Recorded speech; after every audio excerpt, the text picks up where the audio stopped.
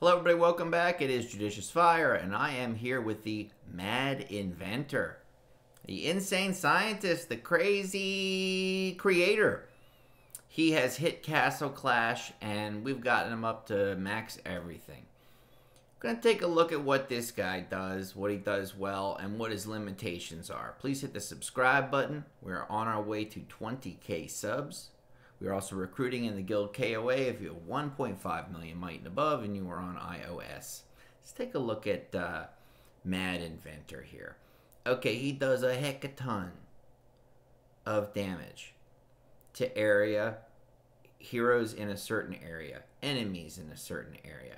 It's kind of like a Boreal Fox proc, okay, about that same size. Those heroes or enemies could be troops. Whatever is being hit that's alive is going to take more damage. 36% more damage. Now that effect can be removed or dispelled. Say something like an occultist that erases negative conditions. That can be taken away. Lasts for 5 seconds. Now during those same 5 seconds, Mad Inventor gets a huge dodge boost. It's a 7-second cooldown. So for 2 seconds, this effect is not operating. Hero is immune to silence. His attack gets an increase, a percentage-based increase. He becomes stronger every time he performs a dodge.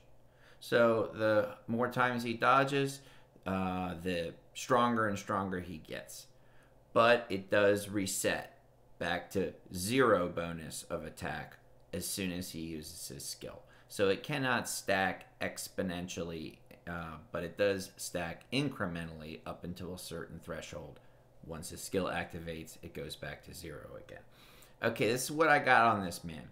I've got a dragon's cover. I mean, he could eat reflect and deflect for breakfast. I don't want that to happen. He also really has no damage reduction. Dragon's cover takes care of both of those. That's great. If you don't have a Dragon's cover, I would at least have like a Wicked Armor, Talent, Insignia, anything. It's going to up his attack, but it's also going to protect him from reflect and deflect, and that's really essential. I consider this guy to be a base defense hero.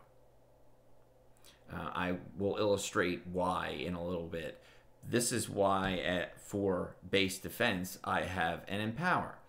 This way he's able to auto proc, and when the bad guys come in on the base, just like a Boreal Fox, he'll hit him with that area of effect damage attack. If not, I'm running the Dragon's cover. As an Insignia, it's Dragon's cover with Empower. I have him on my base defending. If I were going with an Empower, I wouldn't be attacking with him at all in terms of its talent. So Dragon's cover. And you could do, if you were attacking, I guess you could do a Soul Healer, you could do a True Piety. But again, I don't consider this guy to be an attacker. I consider him to be a fairly decent base defender. I did a base defense top 10 heroes countdown just recently, last couple of days.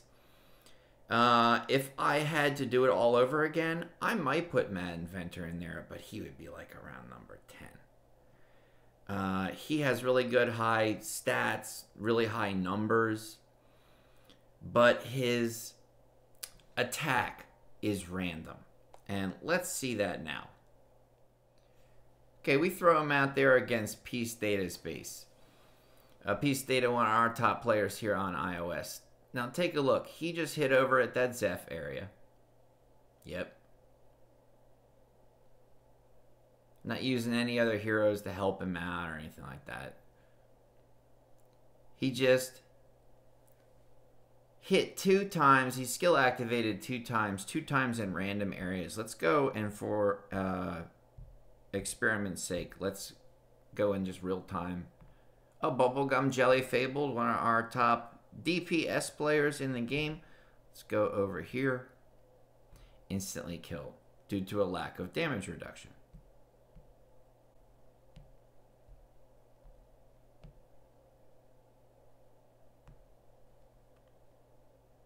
One of the guildies, Fadia. I'm going to get blasted immediately. Okay, due to a lack of damage reduction. Let me just make this point. I don't consider him an attacker because, one, it's tough to keep him alive.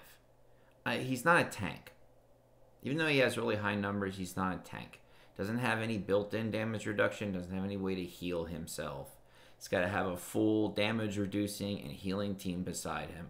And second, his proc, the thing that actually does damage, is randomized. And you don't know where it's going to land. If it lands on top of the bad guy heroes, it's lights out for them. And they're going to either, if they have a damage cap, they're still going to take damage over time. If they don't have a damage cap, they could get straight up killed. That's great. But you have to be super lucky for that to happen. It could just as well fall on an army camp full of troops. So what's happened is we've split players into two different factions. On one side, you have those who do attacks and primarily focus on attacking heroes. Hero killing. Clear a base of its heroes. Then you smash the buildings. Well, if you're on that side of the camp, you're not going to be using Mad Inventor. Because you're going to be doing base damage all over the place. And you're not going to be able to do focused, concentrated hero damage. So he's not an attacker in that way. Let's look at the other side of the camp. Players that do base damage and try to avoid the heroes. It's like say, Guild Wars. Won 100% in Guild War. Blow up the base. Destroy the buildings. Forget about the heroes. I wouldn't use this guy either. There are much, much better heroes to use that do base damage. And that will do consistent base damage. And actually stay alive during that process. So he's not an attacker if you're a hero killing kind of player. And he's not an attacker that's good if you are a base damaging kind of player. I will make one quick note, one brief aside. He does have really, really high attack. And if you want to turn him into kind of a suicide troop, that can work. You put a hyper strength on him. You up his attack, maybe even with an unholy pact. And you run it a couple of times. Might take, 6 times the charm. You drop him against a Dynamica. And you can theoretically cause enough damage against the Dynamica that the Dynamica's damage cap doesn't kick in. And you can just bring his health down to 0. If you're doing that, it'd be easier to use Bogeyman, who's a finer example of being able to one-shot a Dynamica. In fact, one-shot up to 5 heroes at a time. Let's see what this man does best. And he does best in terms of base defense. I'm going to do a L10 hero trials where it's just Mad Inventor versus all of these Vlads. Now, even under a base defense scenario, he's going to be doing randomized attacks around the board. You can't really guess where it's going to happen. So that is a limitation as well. But I'll tell you, in a base defense scenario, let's run another one. And let's not make it like 85 Vlads this time, okay? In a base defense scenario where it's normal circumstances, this is okay to have a randomized attack, a random location attack. Because when the bad guys come in and attack your base, they're still going to get hit by this guy. The only way to send his attack someplace else is by the use of troops. Maybe if somebody drops a whole bunch of little troops, his attack will activate, and during that lull in between skill activations, they're able to attack. But you can do the same thing with Boreal Fox. So a good base defender, but I think really tricky to use under most circumstances as an attacker. You can see here with his hero skins, now in the skin mode, like a lethal pool goer. For his enchantment, I went with Energy Surge. I think Holy Conviction might be a little bit better, especially with the kind of damage that he can take. But if you're using him primarily for base defense and trying to take advantage of the fact that he naturally gets a dodge bonus, I think the increase in accuracy as well as the dodge boost can be very, very helpful for him. Look now at his traits. I want to be clear about why I chose accuracy. this guy gets a huge dodge boost. I think under some circumstances with certain heroes, to increase that dodge by giving dodge traits would be a wise decision. But this is a hero whose primary purpose is to do damage against the enemy. He is primarily a hero killer. He provides no help to your team. He's not supportive in any way. He's designed to kill off heroes.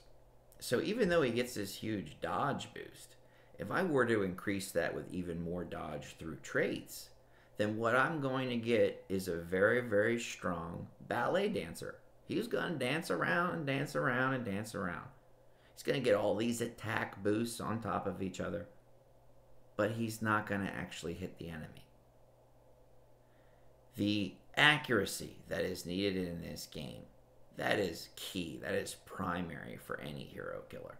So I went with accuracy. If he is going to be of any kind of use, he needs to actually hit.